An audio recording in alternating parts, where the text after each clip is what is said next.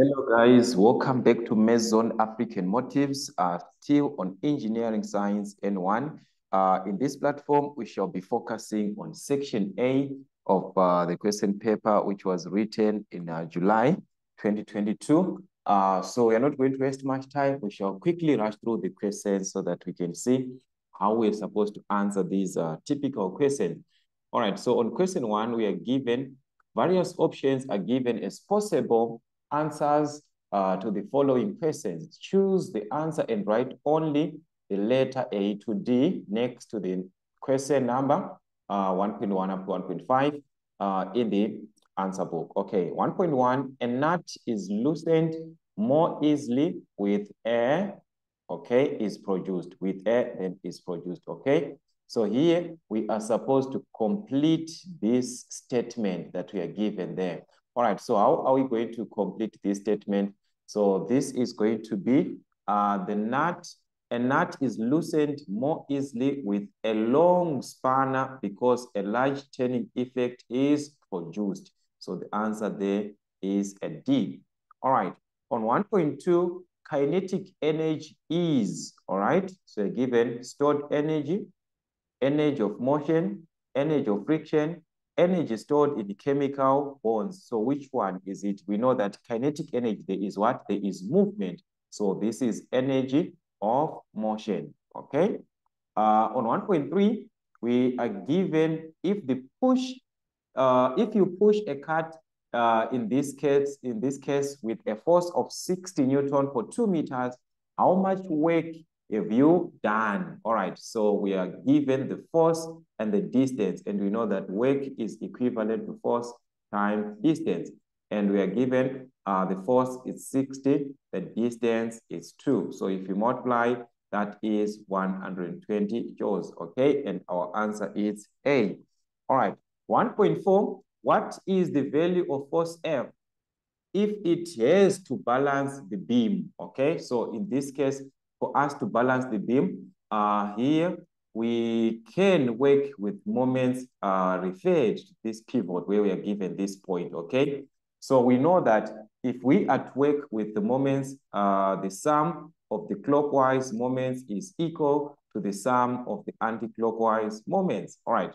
So from this pivot here, which moments are in the clockwise, which ones are in the anti-clockwise, okay? If we are to check 15, we can see that 15 is moving in this direction, which is anti-clockwise. Take note, a clock moves this way. So this is clockwise, okay? Then anti-clockwise, this direction, okay? So in this case, this part here is moving this way, which is the anti-clockwise, okay? If we are to check F here is moving this direction, that is a clockwise, all right? And 10 Newton, also this direction, which is a clockwise. All right, so this is anti-clockwise, this is clockwise, this is clockwise, okay? So on the clockwise moments, we are going to take our forces as, remember, moment is force times distance. So the F, okay, let me try to increase, all right? So here, F back to this point, there is a distance of 1 meter. Remember, it's force times distance. So it's going to be force times 1 meter. Plus, we still have the clockwise 10, but 10 back to this point, that is 10 times 1 meter plus 1 meter, we've got 2 meters. So that's 10 times 2. All right, so we move on to the anti-clockwise moments, and we found that we only have one in the anti-clockwise, which is the 15 Newton. So 15 Newton back to this point, that's 15 times 2. We've got 2 meters. Remember, force times distance. So that's 15 times 2. So we can calculate the value of F. F times 1, that is F plus 10 times 2, which is 20. That is equivalent to 15 times 2, which is 30. Okay, so to find F, we can transpose 20 to the right-hand side, so it can be a negative. Remember, it was a positive, so it will be negative. So 30 minus 20, that is a 10. So we are going to have our F here as 10 Newton, and the answer for 10 Newton is on B. All right. So that was question 1.4. All right, let's check also the other part of the question, which is on 1.5.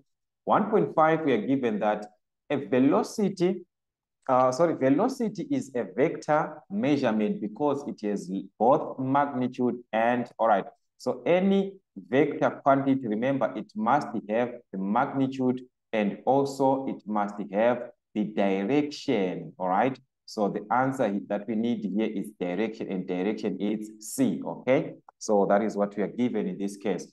On question 2, we are now given indicate whether the following statements are true or false by writing only true or false, okay? So we are given the first part, assuming no air friction, an object is in free fall would have constant acceleration, all right? If there is no air friction, is it going to have constant acceleration?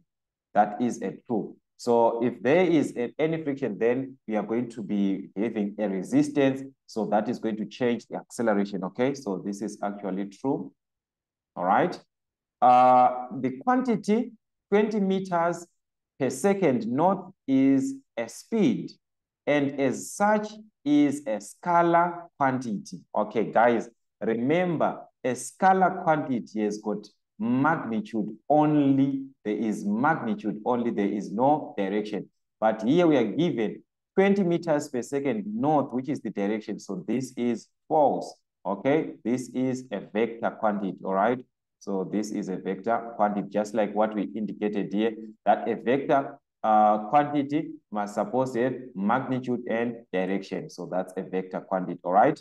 2.3, direct current in a circuit travels from a negative to positive electrode, from a negative to, that is wrong, okay? So this is supposed to be positive to negative. So this is false, all right? So 2.3, that is actually a direct current in a circuit travels from the negative to the positive.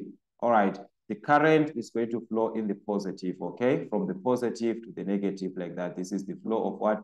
The flow of current. If you're dealing with a DC circuit, all right? Whenever you are dealing with a DC circuit, all right?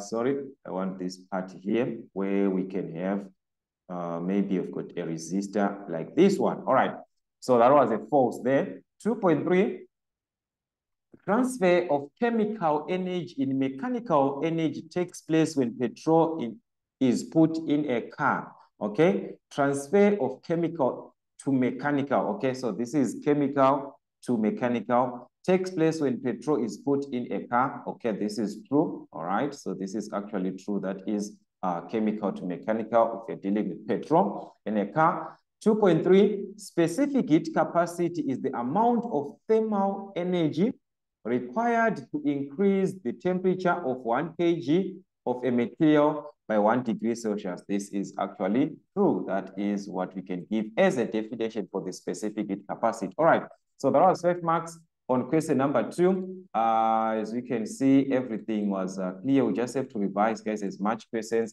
as we can. On question number 3, we are now given choose an item from column B that matches the description in column A. Write only the letter A to K. So take note, we're given only to write the letter there. All right.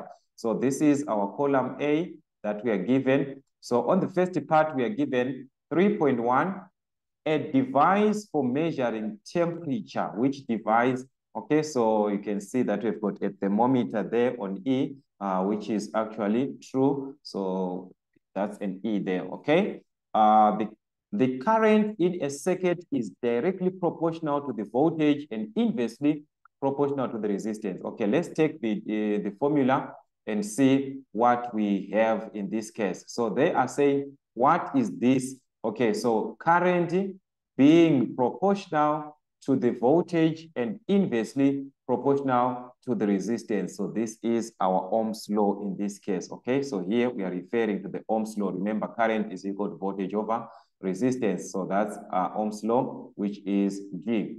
The smallest part of a compound, take note, we are referring to a compound. What is the smallest part of a compound? So that's a molecule, all right, which is F, okay? The atom, that is the smallest part of an element, okay? The increase in length per unit material length degrees Celsius, okay? What is this increase in length? So this is like, we've got length, which is measured in meters per degrees Celsius. What is measured in this increase in length? So that is the coefficient of linear expansion, which is A. So the answer, the best answer was A in this case. When a force moves through a distance, we know that force times a distance gives us the work done. So this is actually work done, okay? So work done, that's a C. So the answer here is a C, all right? So that's how you answer these questions, guys. Section A, you're supposed to totalize everything there, all right? On question 4, we are now given choose an option from the following to complete the sentence below by writing only the answer next to the question, okay? So we are given these answers. So we are supposed to fill in like energy cannot be, okay, or destroyed. So you know that energy cannot be created or destroyed. So we have created, yes, we have got created here. So the answer was supposed to be created, all right?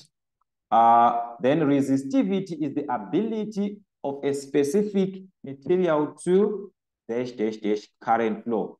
So when we are talking about we are talking about resisting the flow of current.